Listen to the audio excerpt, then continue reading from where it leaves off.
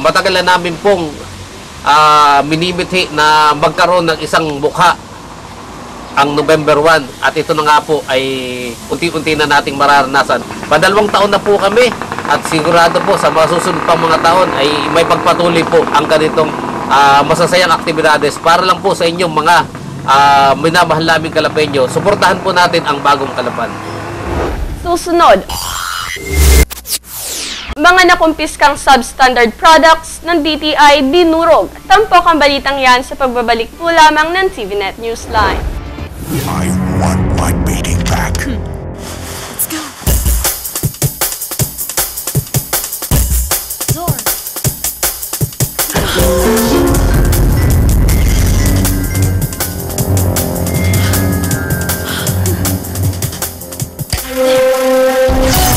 What happened? Oh no, not again! It's all Sanyo! It's about time is on HD LCD Sanyo.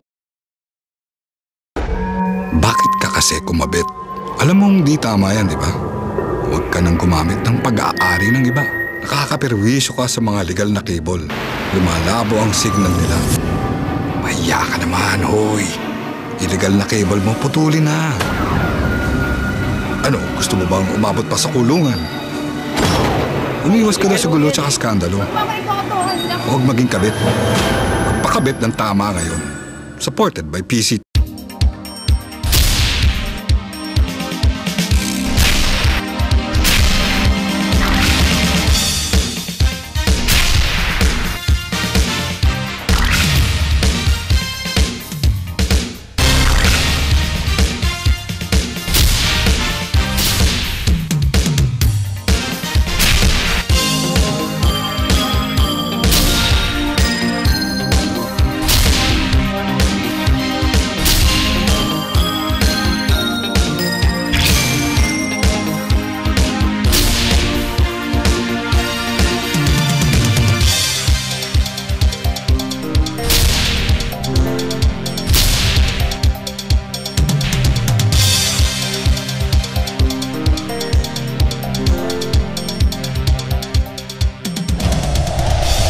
Itinalaga ang buwan ng Oktubre bilang Consumer Welfare Month at kaugnay nito isang ceremonial distraction ang isinagawa kahapon 20 ng buwang kasalukuyan ng Department of Trade and Industry Provincial Office sa pangunguna ni Provincial Director Boyet Agbay. Ang mga kagamitan na sinira ng DTI Oriental Mindoro ay ang mga substandard products na kanilang nakumpiska mula sa iba't ibang mga tindahan sa lalawigan, kabilang na ang mga electrical devices tulad ng socket, switch, starter at iba pa na kanilang dinurog gamit ang pison. Sinira rin nila ang mga uncertified Christmas lights na kanilang nasamsam sa kanilang pag-iinspeksyon. Ayon kay PD Boyet Agbay, makikita sa mga gamit ang pagiging mahuna ng mga ito na pinatutunayan naman ang kawalan ng Import Commodity Clearance or ICC sticker at ang ginawa nila ay bahagi ng mahigpit na kampanya ng DTI laban sa mga substandard products. Wala silang tatak ng PS at saka ICC marks. Ibig sabihin sila uncertified.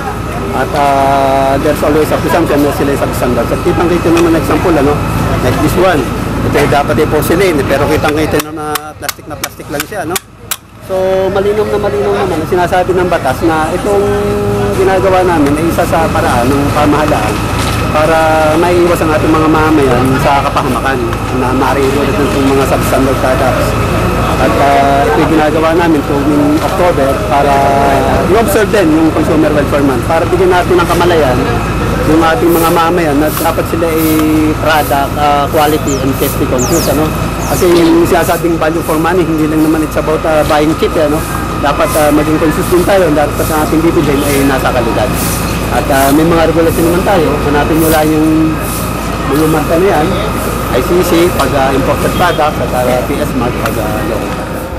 Babala pa niya sa mga maninindan na hindi sila titigil sa pagpunta sa mga tindahan upang siguruhin na tama at ligtas na produkto lamang ang kanilang ibinebenta.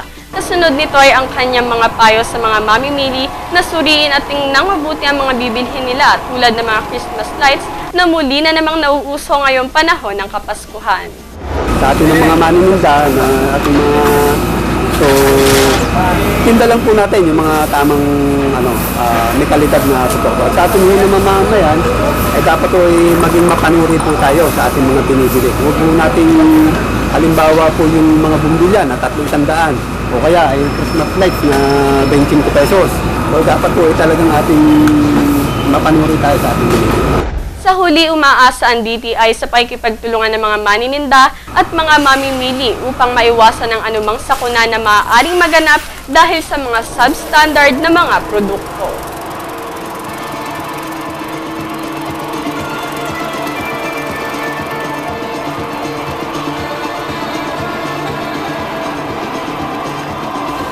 SSS gives delinquent employers 1 month to submit requirements to update their loan accounts and allow employees to avail of loans. For inquiry, you may visit any SSS office nearest your place or you may call at telephone number 043-288-4523, 288-5359 or 043-283-5110.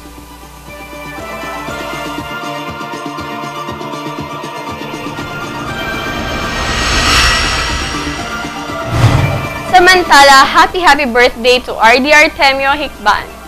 At yan po ang kabuuan ng mga balitang nakala para sa araw na ito. Para po sa inyong comments or suggestions, mga balita at impormasyon na nais ninyong iparating sa aming programa, tumawag po lamang sa TVNet hotline sa numero bilang 043-288-4240. Ito po ang TVNet Newsline, katotohanan at serbisyo hatid sa mga Mindoreño. Ako po si Jennifer Bermejo na nag-iiwan sa inyo ng isang mapayapa at magandang gabi. Marami pong salamat sa inyong walang sawang pagsubaybay.